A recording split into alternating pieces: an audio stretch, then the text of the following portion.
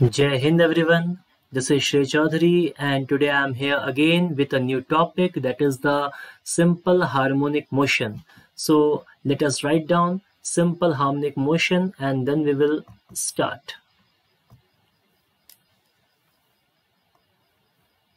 So topic here is simple harmonic motion.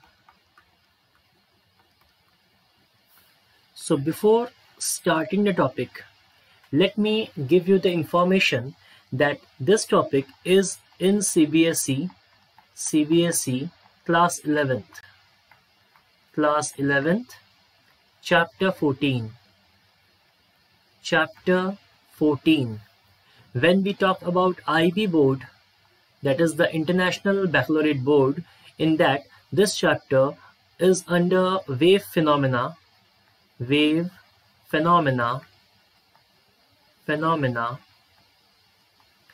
this is chapter 9, which comes under HL level, and in IGCSE, this chapter is chapter number 16, which is section 3,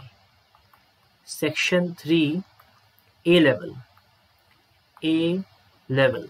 So in different boards, this chapter comes under different categories, but the concept of the chapter is going to remain same. The concept will never going to change. So let's move ahead.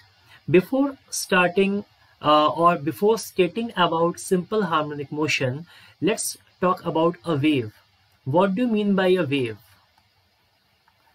Whenever energy travels through a medium and strikes a particle, since there are infinite number of particles in a medium and energy is traveling through a particle, creating a disturbance in the particle, which is definitely termed as wave.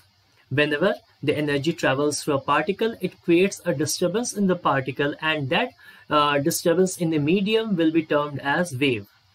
When this energy strikes the particle will be performing simple harmonic motion, or you can say it will be performing uniform circular motion.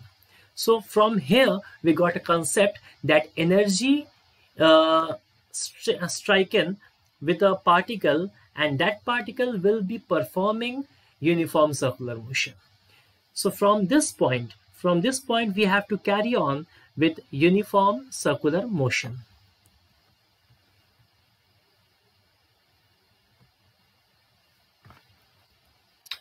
So let us draw a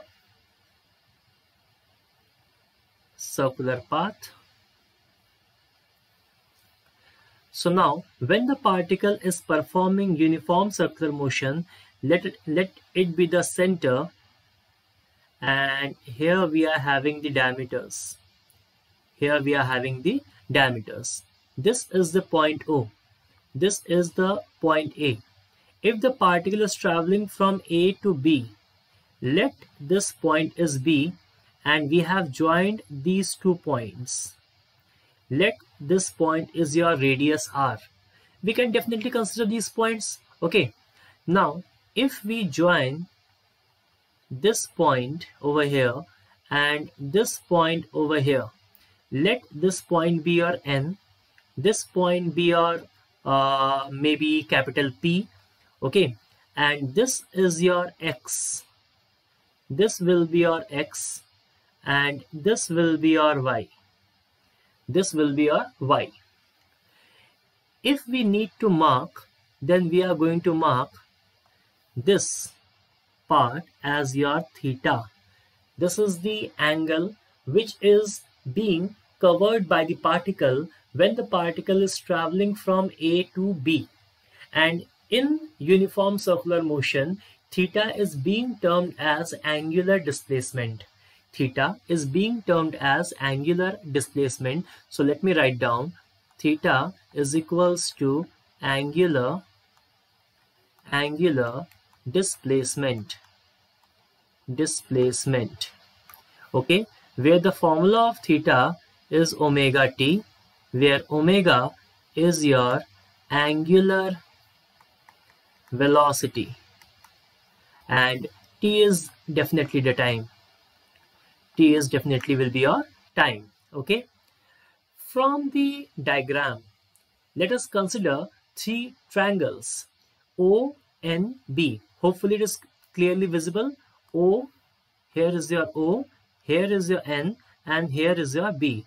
In triangle ONB, can we write down over here that BN is equals to Y, ON is equals to your X, OB is equals to capital R, that is the radius. OA will be equals to capital R, your radius. So in some of the cases, if we consider that N lies very near to A, in some of the cases, if we consider that N lies very near to A, then we can replace N by A. Then we can replace N by A, and in that point of time, X will be equals to R. At that point of time, X will be equals to R. Okay, so let me write down this information that if N lies very near to A, then N will be replaced by A, and therefore ON is equals to X will be equals to OA, and X will be equals to R. This is a case. This is just a case. Okay. So let's take up the triangle that is OBN. As you can see from the diagram, OBN, we are taking this triangle. From this triangle, we can say that we are having the base, we are having the perpendicular, and we are having the hypotenuse. So we can use some of the trigonometric functions which are being defined by the ratios of base and hypotenuse and by the ratio of perpendicular and hypotenuse. Okay, so let's go for it. In triangle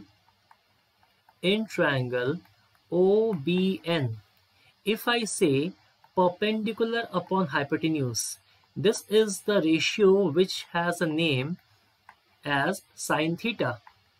So perpendicular is your Y and hypotenuse is your R. So on cross multiplying, R sine theta is equals to Y, isn't it? In case of theta, we can write R sine omega t is equals to Y.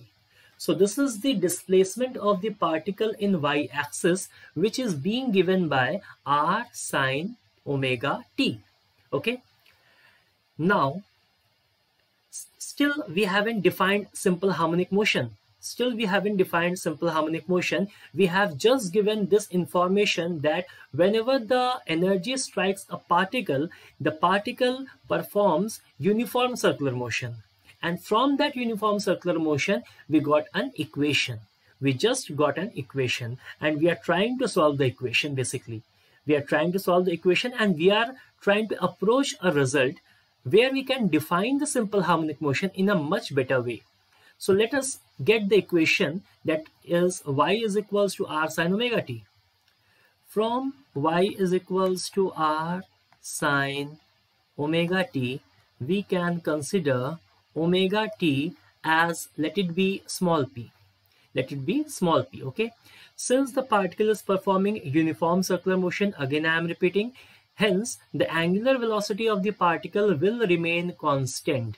Since the angular velocity is constant, then on differentiating both the sides over here, we will be getting first function into differentiation of second function plus second function into differentiation of first function equals to, for p we will be getting dp.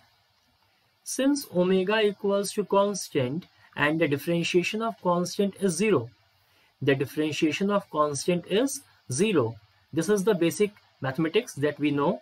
Hence, omega dt is equals to dp.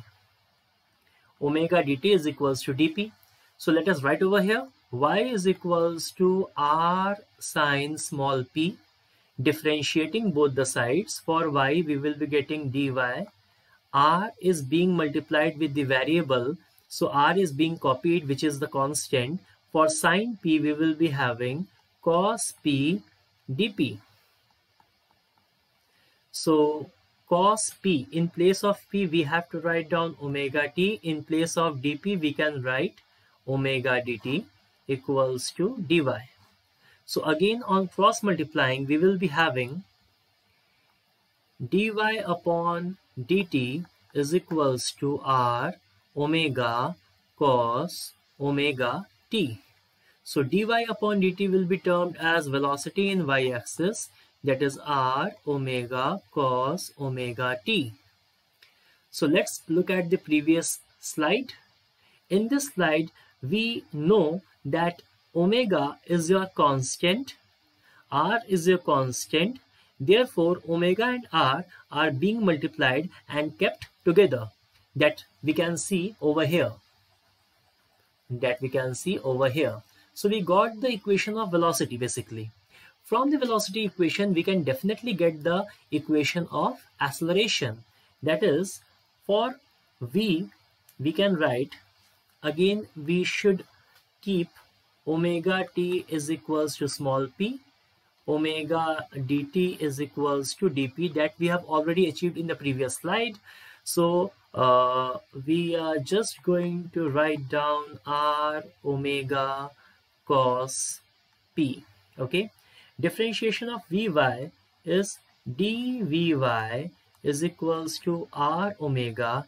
In brackets, for cos p we know the differentiation is minus sine p dp.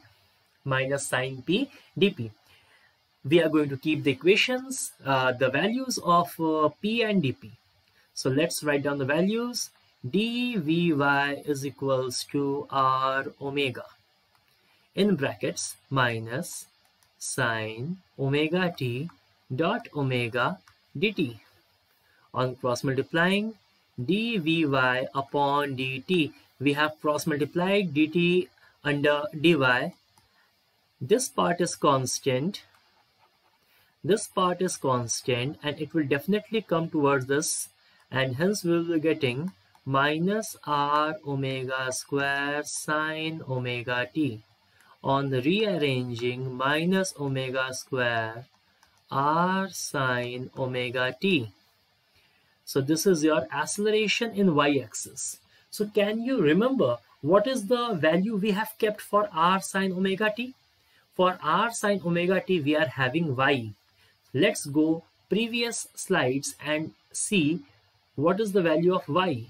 Over here you can see y is equals to r sine omega t. So in place of r sine omega t we can keep y. Hence over here we should write down acceleration in y-axis will be equals to minus omega square y. This is again a major equation we have got. So from this equation we can say that acceleration is directly proportional. Acceleration is directly proportional to displacement with a negative sign. What shows this?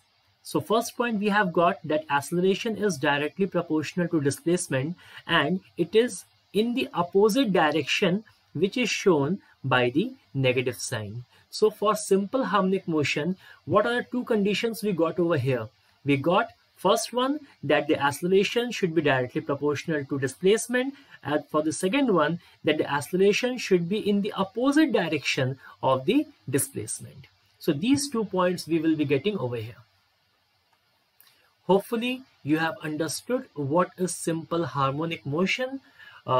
If you want to ask any question regarding this, you can directly message me over here, and definitely you can give your feedbacks. Thank you.